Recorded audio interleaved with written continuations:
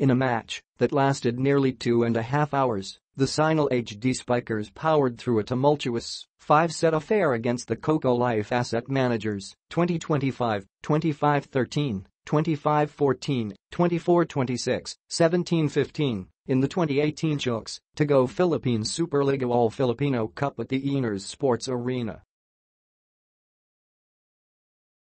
Trailing 14-18 in the fourth set, Cocolife's coaches and players got fired up both emotionally and physically. The Asset Managers eventually forced a fifth set in which they took a 6-3 lead. From there, Cocolife head coach Moro Branislav was incredibly animated while contesting referee calls, getting tagged with a yellow card after questioning a net touch call.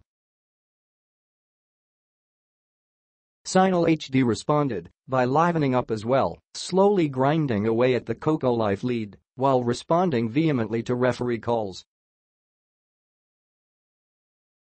The HD Spikers showed their composure down the stretch as Daquis and Royse Tubino provided points that kept them afloat in the deuce.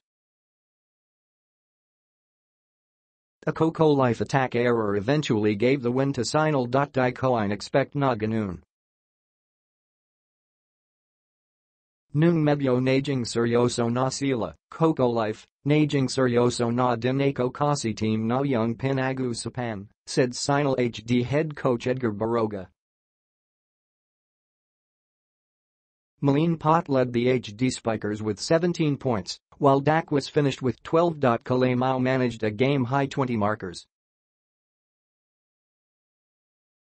Jaira Baroga added 11 for Cocolife. Cignal, 1-1.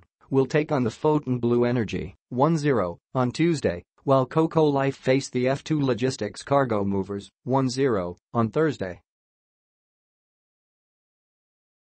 Both matches are scheduled at the Philoil Flying V Center. The scores. Cignal HD, 3, Pot 17, Daquis 12, Tubino 12, Navarro 8, Malaluran 7, Doria 6, Vivas 3, Masangke 2, Makatuno 1, Sante 1, Aguilar 0, Amutan, L, Dianella, L.